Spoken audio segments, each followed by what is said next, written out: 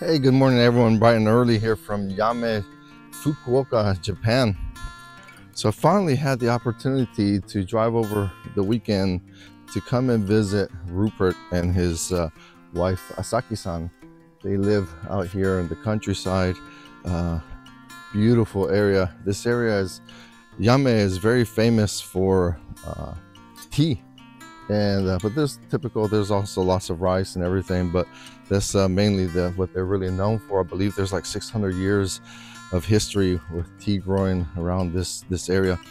But the Rupert is from England, and his wife is Japanese, and they live out here in the countryside. And I met him over 2 years ago at the Minka summit that took place over in Hanase in Kyoto. He was selling some of his black rice, which he harvests all by hand and no chemicals, and very much the old way. And so I was just walking around and just, we started talking like you would do with any person at a booth.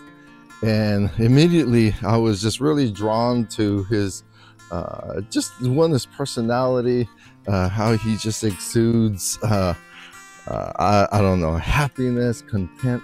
I think that's it, mainly content. And we started talking and more, and then from there I just decided, I really need to get to know this guy. I don't know how many of us, we just kind of make little chit chat with people and then we just keep on going, right? But so we just started talking more and more, and so finally, through several years of just talking back and forth via Instagram, which his Instagram would be on the link below, we finally made the arrangements for me to come and visit. So what I ended up doing, I drove our camper van down here. Originally, we were planning on staying up in the lake, and that is the lake that feeds water to his rice field. But I hit the ground running, quite frankly, because when I got here, him and his neighbors were doing the community cleanup that they do twice a year. It's really, really cool, and I actually got to experience it, and that prolonged into the night, which prolonged into drinking. so it was a great time, to tell you the truth. I got to talk to his neighbors, and I got added to their line group, and asked me to come back for their next one, which is December 16th, where they do the offerings to the god of the mountain. Today we did a little ceremony for the water god, and then we went and cleaned up where some of the water comes from, and there's an 88-year-old lady there helping as well. I mean, it was just cool. It was just super cool.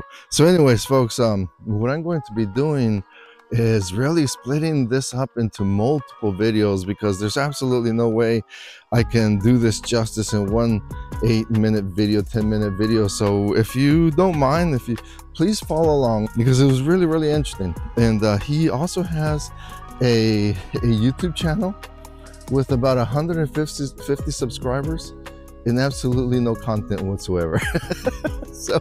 so we have been talking, and because he is in his former life, let's call it that, he was is a professional photographer, digital design in Singapore.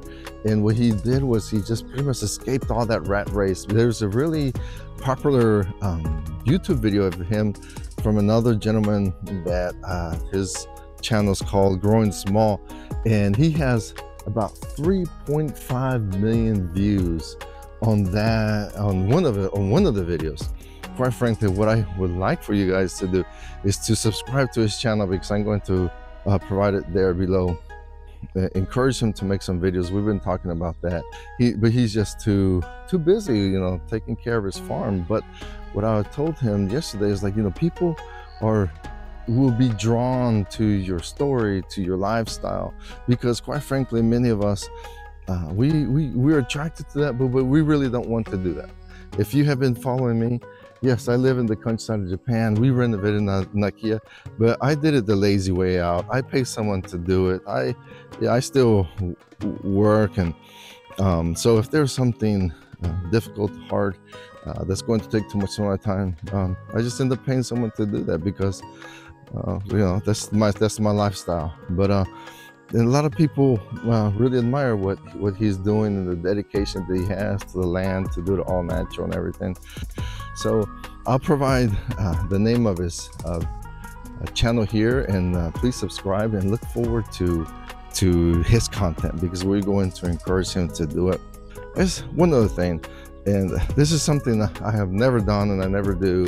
I never ask for money or buy me coffee or anything like that. I mean, I do have a Patreon, which I've been slacking and I have not been putting up any raw or much raw data as I promised, but hopefully I'll get there soon.